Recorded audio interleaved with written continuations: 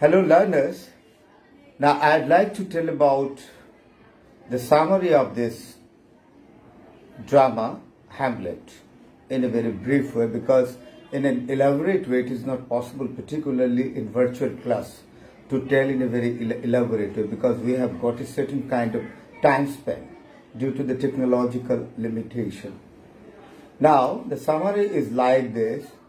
Prince Hamlet, you know that, he is the Prince of Denmark, the son of King Hamlet and Queen Gertrude.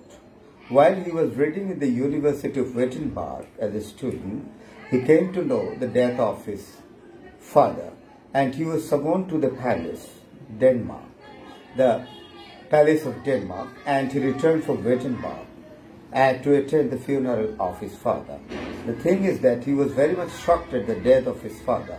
When he arrived in the capital, Denmark, particularly in the palace, King Hamlet started becoming very suspicious about the normal death of his father, because the situation and environment of the palace was not conducive enough exactly for Hamlet to accept the death of his father as a normal death. All these things, all the environment clearly indicated one thing: the death of King Hamlet was not the normal at all. So with a suspicious mind, he started searching the real cause of his father. Very important thing is that the shocking attitude exactly dragged him very much, and that is why he started searching about the death of his father. Another thing which provoked him to be suspicious, that is the sudden marriage of her mother to his uncle Claudius. Her mother Gertrude promptly, without any delay, married his uncle Claudius. This hasty marriage exactly could not be considered as a normal thing, which created a certain kind of doubt in the mind of Hamlet about the normal death of his father. And the marriage was not supported by Prince Hamlet, because it is an incest marriage, very foul one, which could not be accepted by Prince Hamlet at all. When he came to the palace, and searching the cause of the death of his father, Horatio reported that the ghost of the deceased king appeared, and it was reported, the ghost, to Horatio, that the death was not the normal death.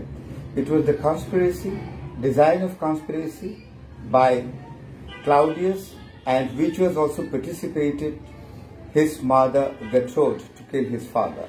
And it was also reported that when the deceased king one day was sleeping in the garden, the poison exactly was poured in the ear by Claudius, and it was the only cause of his father, King Hamlet.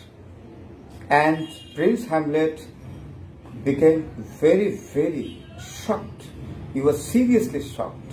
He was not mentally prepared to accept this sort of death at all. And that is why he took a vow to take the revenge. And how he could take the revenge, it is a question. He started taking the helps in different capacities so that he could take the revenge on the death of his father. And Horatio, in different capacities, started giving him cooperation and help so that Hamlet could exactly continue the mission of taking revenge on the death of his father, particularly against Claudius. But thing is that Hamlet's character is a very contemplating character. He has got a certain kind of philosophic mind. If we analyze the character, if we go to the analysis of the character of Hamlet, we will see one thing, that Hamlet likes to contemplate than doing work. And that is why spirit inspiration was very necessary to stimulate Hamlet exactly to take the revenge on the death of his father. And the appearance of the ghost played a very important role to expedite the spirit of Hamlet to take the revenge. One night exactly, Prince Hamlet's ghost, that means spirit of Hamlet, King Hamlet appeared and started talking. For the first, I'd like to tell one thing, that because of the qualification, university qualification and competence exactly of Horatio, Horatio was appointed by other characters, especially Hamlet, to negotiate with the ghost. When Horatio negotiated with the ghost expressed his desire to talk to Hamlet, and Horatio exactly managed a certain kind of meeting between Hamlet and the ghost, the spirit, the Holy Spirit of King Hamlet. And when it was the first meeting, it took place between Prince Hamlet and King Hamlet. King Hamlet, it was for the first time, all the characters, Horatio as well as Hamlet, was very much frightened, apprehended. But when it was exactly proved that the existence of the ghost was true, a fact, it is not the spirit of the devil exactly used by Claudius. Horatio started believing, also Prince Hamlet also believing in the existence of the ghost. The ghost directed specially Hamlet to take the revenge, particularly on King Claudius, not on his mother, Queen Betrothed. The avenge or the revenge of his mother, as he was directed and advised by ghost, was left to the heaven. And the ghost advised Prince Hamlet exactly that the heaven would take the decision about the destiny or the destination of the soul of his mother. King Hamlet did not permit Prince Hamlet to take the revenge on his mother. And by the spirit exactly the Prince Hamlet received from the appearance of the ghost or the advice and the directives from the ghost to him, he started taking revenge. One day, Prince Hamlet found a golden opportunity to take the revenge. Claudius was praying to God in his private chapel within the palace arena. It was a golden chance to take the revenge. When Prince Hamlet was taking mental preparation to take the revenge on Claudius, he was contemplated by another thinking. He was obsessed with another thinking, and another philosophy developed in his mind that if King Claudius is being killed, particularly in the time of prayer, he might not be sent to the hell. He might be awarded by God, heaven. So if a criminal is allowed to go to the heaven, this will not be the real punishment for a criminal like Claudius. And that is why King Hamlet abstained himself from this sort of killing, But King Claudius ended praying. When he woke up from the prayer, King Hamlet was obsessed with another thinking. That is another kind of philosophy, that whether hell or heaven is existed, nobody can give the proper evidence, because nobody has returned from the land of death to report the existence of hell and heaven. It was a confusing attitude, a kind of skepticism. And you know that this is one of the characteristics of the Renaissance period.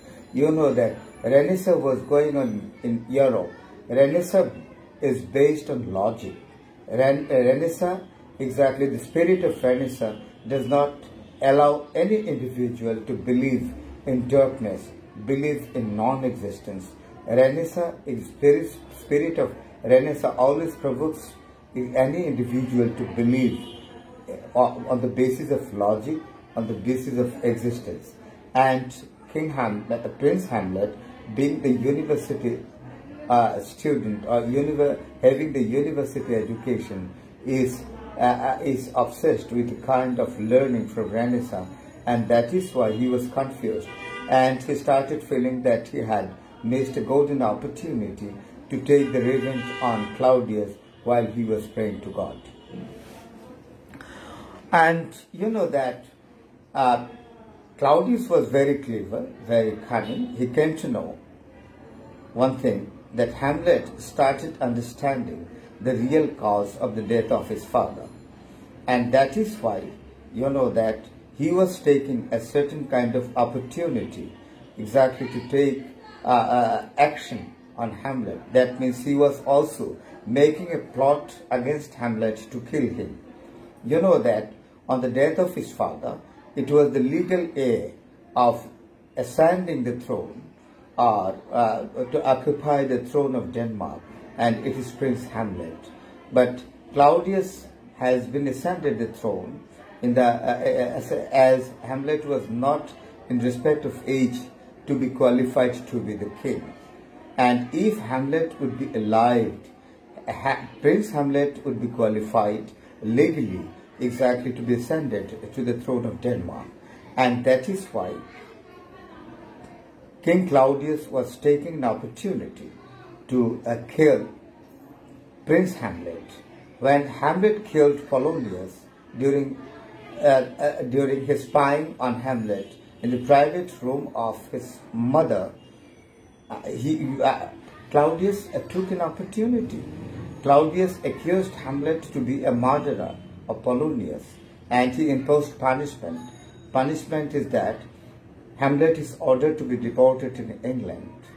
And not only that, King Claudius appointed two persons who were the fellow students or the fellow classmates of Prince Hamlet in Wittenberg University, and they are Guildenstern and Rosencrantz. They have been appointed as spies on Prince Hamlet. And not only that, these two spies, Guildenstern and Rosencrantz, have been directed by Claudius exactly to produce Prince Hamlet to the custody of the King of England to be executed. But Prince Hamlet could understand it very perfectly, and that is why he was seeking an opportunity to kill his schoolmates, university mates, Guildenstern and Rosencrantz.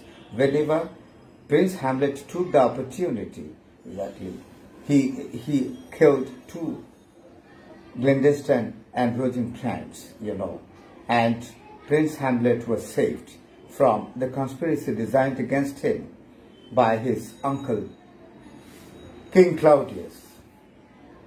And these are going on, attack and retaliating attack, conspiracy against conspiracy. These were the pictures of the palace of Denmark, and Hamlet was bewildered, and it was the only character, that is Horatio.